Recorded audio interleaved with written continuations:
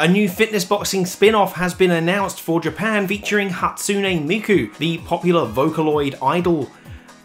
I wasn't expecting this, I don't really know what to say, and there's not much in the way of information. This is the website, it's basically got this cool little bit of artwork here, there is a 15-second teaser trailer, and that's about it. There's really not much to say on this. So thanks to Jamatsu, who are the ones who posted this one, just not very long ago. It's fitness boxing featuring Hatsune Miku Itoni exercise announced for Switch, launching spring 2024 in Japan, which is cool.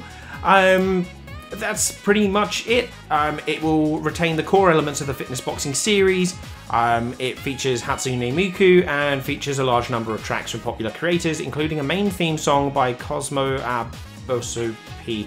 I don't know how to pronounce that, but that's pretty much it. I always welcome more fitness games on the Nintendo Switch, as you know, and considering the news about Fitness Boxing 1 being delisted, kind of makes sense to do something more positive from Imagineer, say, hey, we've actually got something new for you. Hatsune Miku definitely appealing to that Japanese audience, and fitness boxing is really popular in Japan with hotel deals and lots of merch. There's even an anime, so combining the two is absolutely fantastic. Also, coincidentally, not the only Hatsune Miku collaboration this week, with that new one for Pokemon being announced as well, which looks really cool. So yeah, it's a good time to be a Hatsune Miku fan, and it should be a good time to be a fitness boxing fan as well, despite losing access to Fitness Boxing 1 come the end of November. So hopefully we'll see a release of this in the West as well. We'll have to keep our fingers crossed. We did get Fitness Boxing as a digital only, so maybe it will be the same sort of situation. Who knows?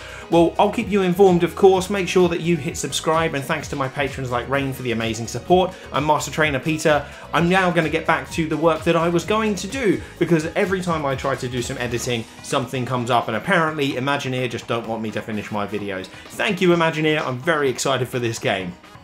See you later.